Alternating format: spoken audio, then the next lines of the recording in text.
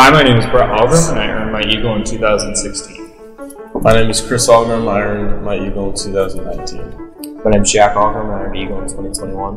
My name is Kyle Algrim, and I earned the Eagle in. The more of us that got through and got the rank of Eagle, it was almost like pressure. It was also super nice to have a brother in it, someone who's going to do the exact same things, doing what you have to do, and really understanding it, and bringing that home. The truth and home are two different things, but having a brother and them bringing that home with you, you can kind of work with them through that outside of scouting.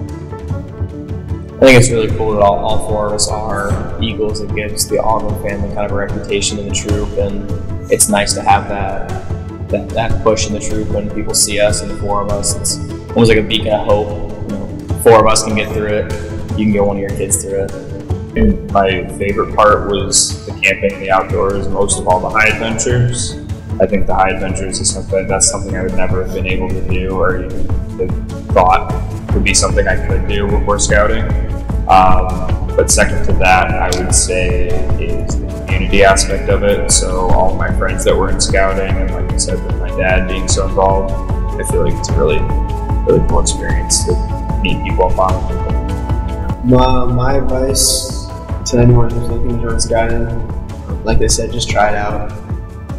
Go to a meeting, go to a few meetings, a few different troops, see what they're doing, see what the program is about, and if you're interested, great, and if it's not for you, then at least you tried, at least you can say that you were involved. I'm sure I'll say it for all of us, we'd like to thank our father, because none of us would be sitting here without him. He has battle scars from all four of these.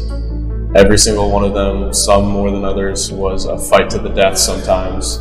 And over the years, he's probably put hundreds, if not thousands of hours into all four of us and all of our projects and everything that we've done through this program. So,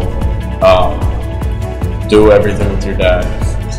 It's a great bonding, or your mother, either one. It's a great bonding experience.